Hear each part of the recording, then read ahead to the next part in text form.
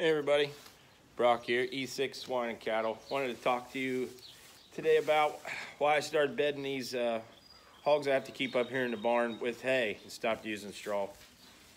I just take the outside layers of round bales we feed the cows. If they're normally, they were a little more weathered, cows might be a little more finicky on that part. So the hogs like to eat hay too. I don't know. Most people that have hogs understand that hogs will eat pretty much anything. They're omnivores, and they will eat anything. There's a reason they have a legend with the mafia. But anyway, I started putting hay in here instead of straw for a few reasons. Straw's just another trip, another expense, taking your time up. So, and straw's expensive. It's $4 or $5 a bale every time I see it. And so I just thought, well, that's stupid. So I just take a little bit of each round bale and I put it in here with the hogs. They go through it, eat it, and what they don't eat, they sleep in.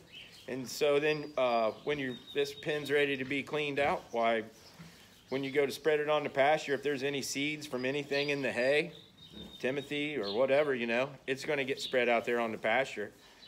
So you're fertilizing and seeding kind of same time, and you're adding or building organic matter, saving a trip, Then the hogs' hooves are so sharp, they break it down real good. And when if I didn't keep rebedding this and I just let it go for a while, their hooves would just pound it down into just a fine, almost a powder.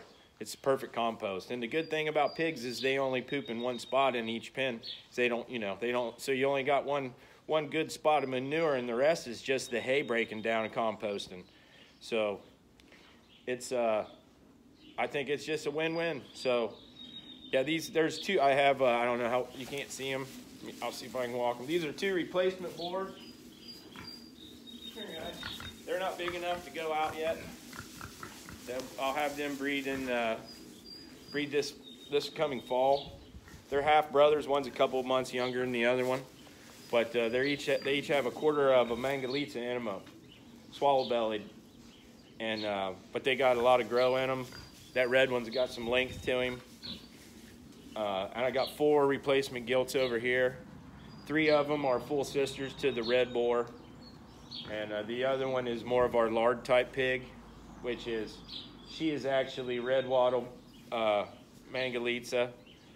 So she's a straight up lard old heritage breed. And then when we cross her on these ones where I've got the Duroc and large black York, the hillbilly special, as I call them, it really seems to work out well. So, but I just wanted to say you can bed with hay just as well as straw, save a little money, put it on your pasture.